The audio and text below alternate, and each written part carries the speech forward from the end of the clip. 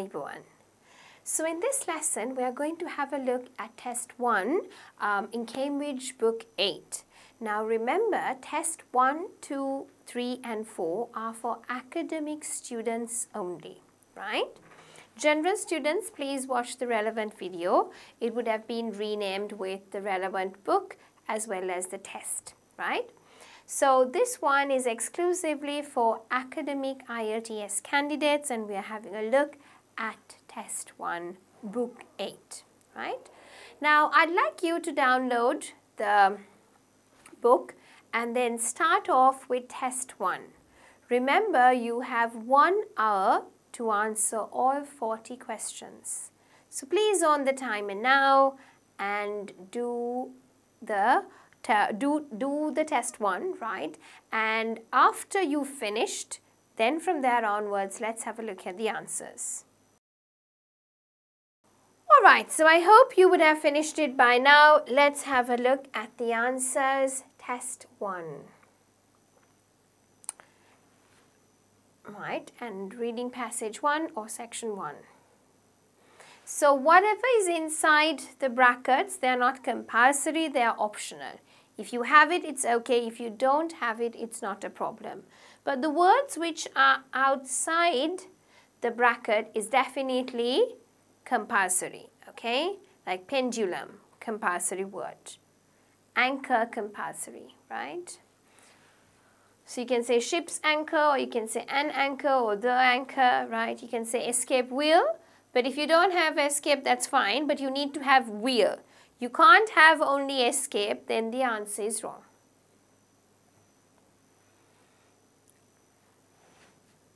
Right? Reading passage 2 answers.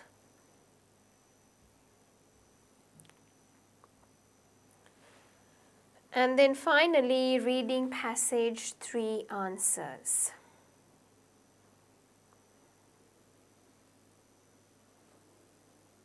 Okay.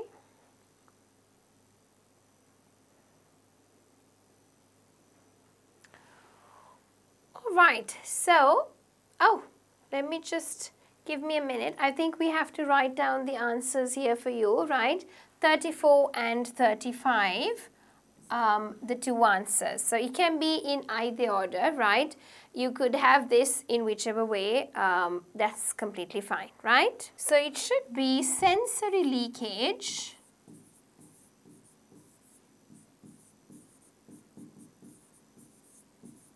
and fraud. Okay, so you could have fraud and sensory leakage, or sensory leakage and fraud, that's fine, okay? Right, so make sure that you've given your score out of 40 and check how much that is equivalent to. What's your band score? So if you've got 0 to 12, okay, 13 to 20, 0 to 12, not okay, 13 to 29, okay, 30 above, definitely you're good, right? Okay, passage 1, a chronicle of timekeeping, okay? So questions 1 to 5, reading passage has 8 paragraphs A to H and you need to match it, right? A description of an early timekeeping invention affected by cold temperatures. So early timekeeping, cold temperatures. Now if you go into paragraph D, the writer indicates that in order to track temporal hours during the day, inventors created sundials which indicate time by the length or direction of the sun's shadow. The sundial's counterpart, the water clock, was designed to measure the temporal hours at night. One of the first water clocks was a basin, right? So although these devices perform satisfactorily around the Mediterranean, they could not always be dependent on in the cloudy, freezing weather of Northern Europe, right? So what it means is that in certain parts, right, it was okay, but in certain parts it wasn't that okay to rely on. So the answer is D. Moving on to question number 2. An explanation of the importance of geography in the development of the calendar in farming communities. So what are our keywords? Geography, calendar, farming communities. Now if you go to paragraph B, the writer states that before the invention of artificial light, the moon had greater social impact. And for those living near the equator in particular, its waxing and waning was more conspicuous than the passing of the seasons. Right? Hence, the calendars that were developed at the lower latitudes were influenced more by the lunar cycle than by the solar year. Right? So, the most appropriate answer I would say is B. So, next one, a description of the origins of the pendulum clock. So, this is in paragraph F, where the writer says, by the 16th century, a pendulum clock had been devised, but the pendulum swung in large and are thus not very efficient. So, that's definitely in paragraph F. Okay? Right. Details of the simultaneous efforts of different societies to calculate time using uniform hours. So that's definitely in para E, calculate time uniform hours. So let's have a look at para E. What does the writer tell you? In the early 14th century, a number of systems evolved.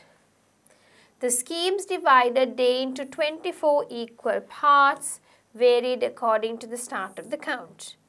Italian hours began at the sunset, Babylonian hours at sunrise, astronomical hours at midday, and great clock hours, used for some large public clocks in Germany. So different societies calculated different times.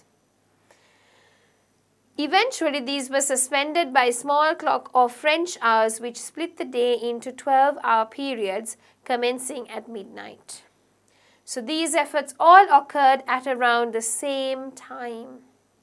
So you can see different countries were having different timelines. So I would say definitely para E. Questions 5 to 8. Look at the following events and list of nationalities below, right? So they devise, so you can have a look at the nationalities below in your paper. As I always tell you, open up the paper on one side, minimize my video on the other side of the screen, simultaneously go through those together. They devised a civil calendar in which the months were equal in length, right? So you have a civil calendar, you have months equal in length, those are your keywords. Now if you go to para C, the writer explains that centuries before the Roman Empire, the Egyptians had formulated a municipal calendar having 12 months of 30 days, with 5 days added to approximate the solar year, right? Therefore, the Egyptians devised this calendar. So, the most appropriate answer I would say here is B, right? So, hopefully you are looking at the paper while you're doing this. If not, you will be a little lost. So, make sure that you have the paper in front of you. Or you can print it out and take a hard copy and then look at it while I'm discussing. But don't just look at this and wait, because it makes no sense if you're just looking at it, okay? So don't watch the video unless you've done it as well. It makes no sense. So make sure you do it and you watch it. If not, it will not really help you in any way, right?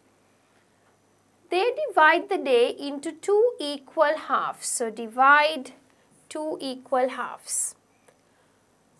If you go to paragraph E, the writer says, eventually, these were suspended by small clock or French hours, which split the day into 2 12-hour periods commencing at midnight. So, here you will see that the answer is F.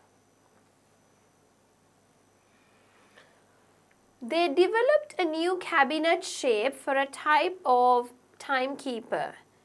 New cabinet shape timekeeper. So let's have a look at paragraph G.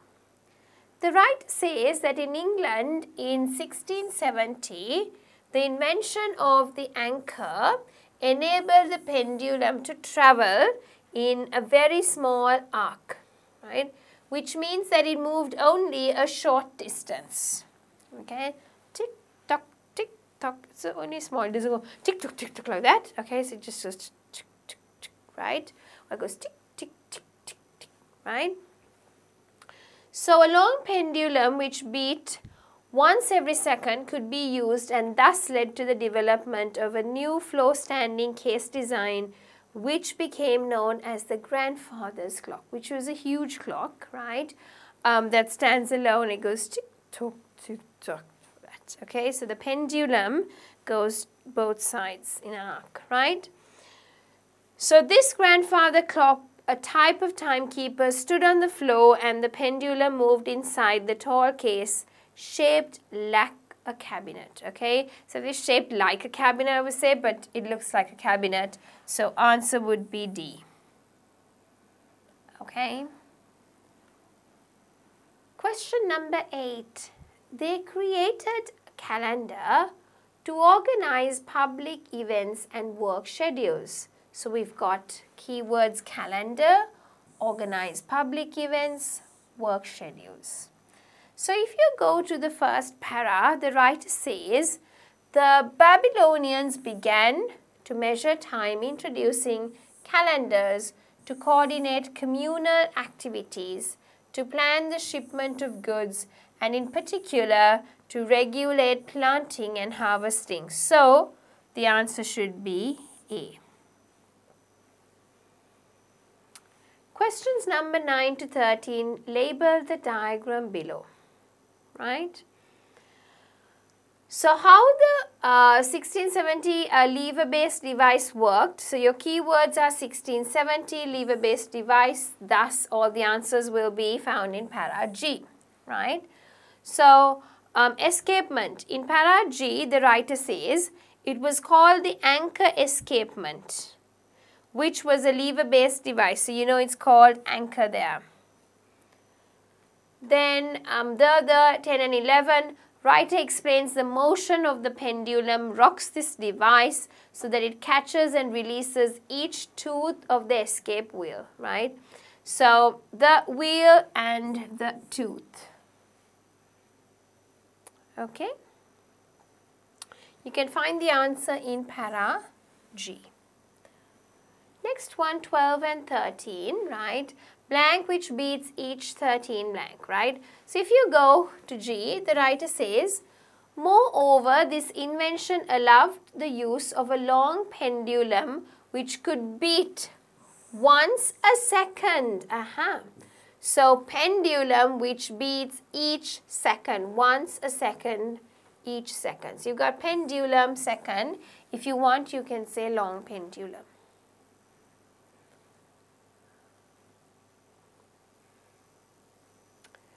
Passage to air traffic control in the USA.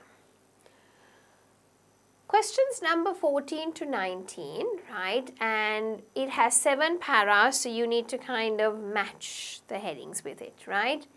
So paragraph A. In this para, right, the writer indicates an accident that occurred in the skies over the Grand Canyon in 1956 resulted in the establishment of the Federal Aviation Administration, FAA, right, to regulate and oversee the operation of aircraft in the skies over the United States.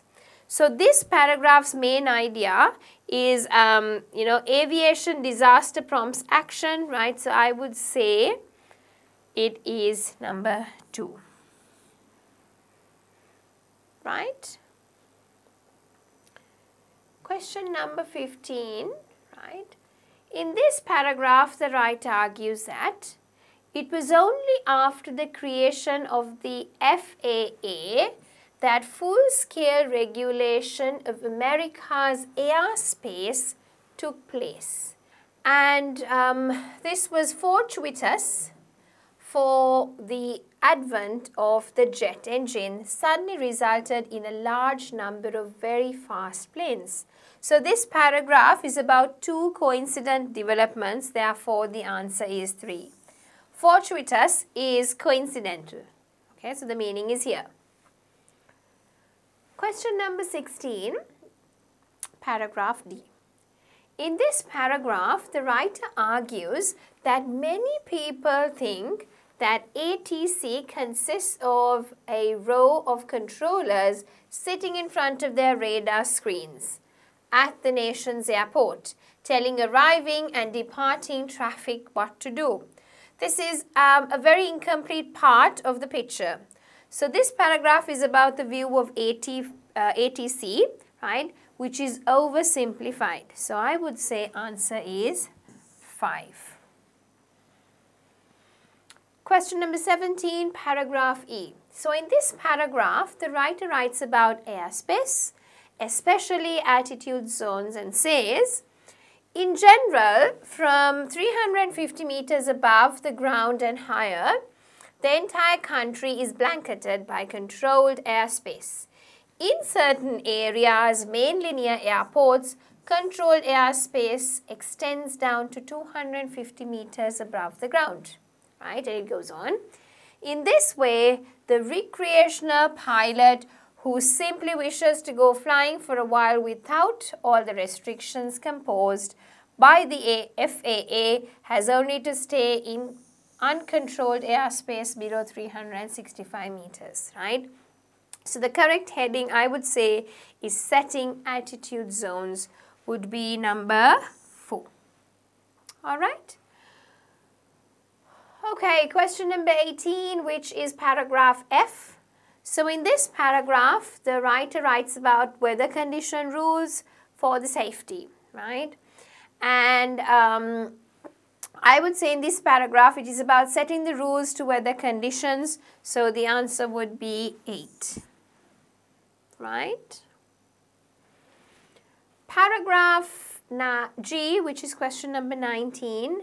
The main idea of this paragraph lies in the first sentence. Controlled airspace is divided into several types designated by letters of the alphabet. So this is about categories, right? There are 4 airspace categories. I would take it as 7. Question number 20 to 26. Do the following statements agree with the given information? I'm just going to count the S here, right? Agree with the given information of the reading passage. The FAA was created as a result of the introduction of the jet engine. So is it true or false, right? Do you agree with it? Yes or no, right? So FAA, created, jet engine are the key words. If you go to paragraph C, the writer argues that it was only after the creation of the FAA that full-scale regulation of America's airspace took place, and this was fortuitous. For the advent of the jet engine suddenly resulted in large number of very fast planes, right? So this means that the jet engine was created after the formation of the FAA. So FAA was created as a result. No, it was created after. So we could say false. Okay. Next one. Air traffic control started after the Grand Canyon crash. So after Grand Canyon crash, 1956. In the second para, the writer states that rudimentary air traffic control ATC existed well before the Grand Canyon disaster. So it wasn't started after, it was there well before that. So the answer is false. 22. Beacons and flashing lights are still used by ATC today, right? So yes, in the passage, it does not mention whether the beacons and the flashing lights are still used by ATC today. So I would say we're not sure about it, so not given. Question number 23. Some improvements were made in radio communication during World War II, right? So improvements, radio communication, World War II are the key words. Now, if you go to para C, right, the writer says that in 1940 or in the 1940s, ATC centers, right, could and did take the advantage of newly developed radar and improved radio communication brought by the Second World War. So there was some improvement in radio communication during the World War II, about by the World War II means around that time. So I would take that as true. Right? Class F airspace is airspace which is below 350 meters and not near airports. So class F, below 365 m, not near airports. Let's see. In the last para, the writer says, uncontrolled airspace is designated class F. In para E, it says, elsewhere is uncontrolled airspace. Pilots are bound by fewer regulations.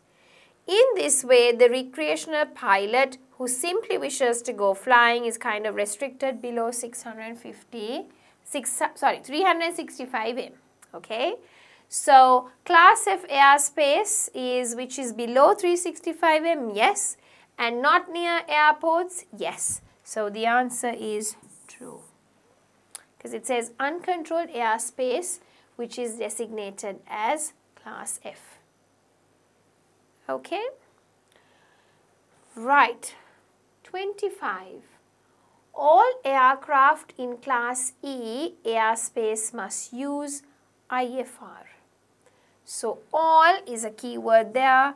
Class E must use IFR. So, if you go to the last para, the writer says, the difference between class E and A is that airspace in class A, all operations are IFR. So, no, not class C, class A. So, definitely it's false because class A, it's a must, but class E, this does not mean that class E aircrafts should use IFR, right? Okay, a pilot entering class C airspace is flying over an average-sized city. So, class C, an average-sized city. Now, if you go to the last para, the writer states that 3 other types of airspace classes D, C and B govern the vicinity of airports. These correspond roughly to small municipal, medium-sized metropolitan and major metropolitan airports respectively. Okay, so pilot entering class C airspace is flying over an average-sized city. Yes, medium-sized could be average-sized, so yes. Metropolitan is city, okay. So, answer is true. Now, if you don't know what metropolitan is, could be a problem, but you could guess that it probably means city, okay. So, finally, we are coming into para 3, telepathy. Complete each sentence with the ending A to G, right?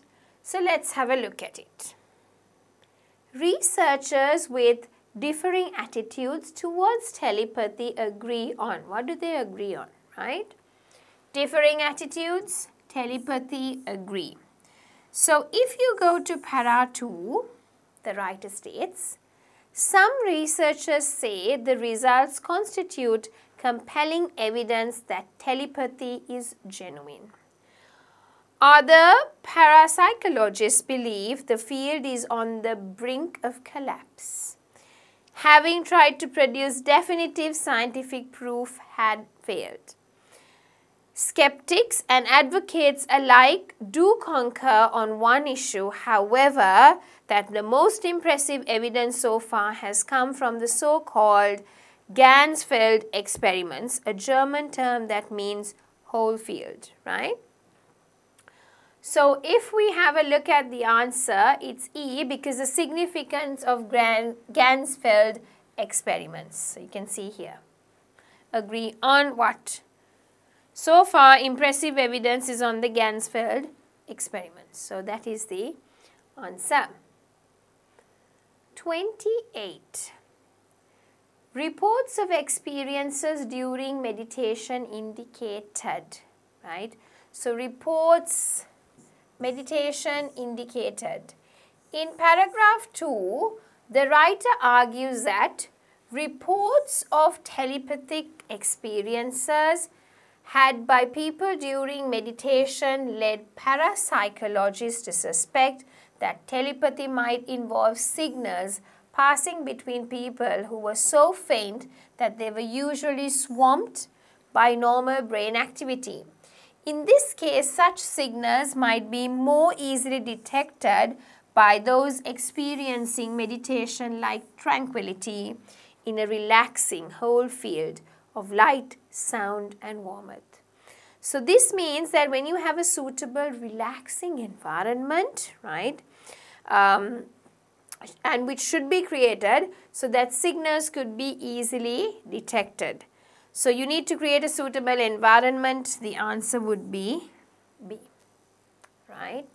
So reports of experiences during meditation indicated that the need to create a suitable environment, which was what? Having light, sound and warmth. A comfortable environment should be there. Question number 29. Attitudes to parapsychology would alter drastically with what? Okay. So attitudes alter with what? In paragraph 7, the writer says that what they are certainly not finding, however, is any change in attitude. Mainstream scientists most today reject the very idea of telepathy. The problem stems at least in the part from the lack of any plausible mechanism for telepathy. So this means if there is a plausible mechanism for telepathy, attitudes for parapsychology would obviously change, alter drastically. So I would say answer is A. Alter means to change, right? Looking at question number 30. So we're nearly coming to the end. We've got about 10 questions more, right? So question number 30, recent Otto Ganzfeld trials suggest that success rates will improve with what, right?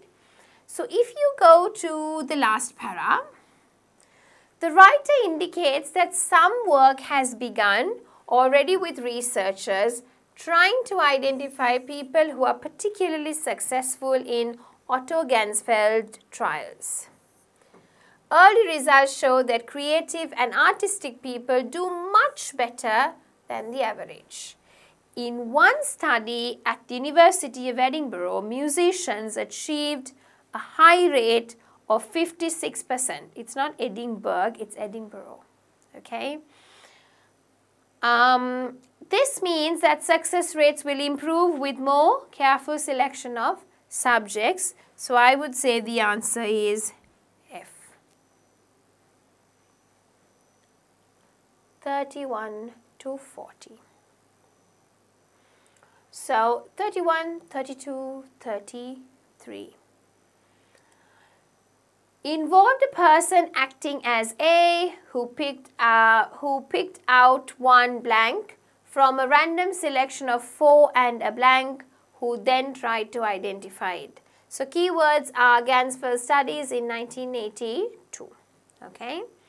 If we go to para 3, the writer explains that in early Ganzfeld experiments, the telepathy test involved identification of a picture chosen from a random selection of 4 taken from a large image bank.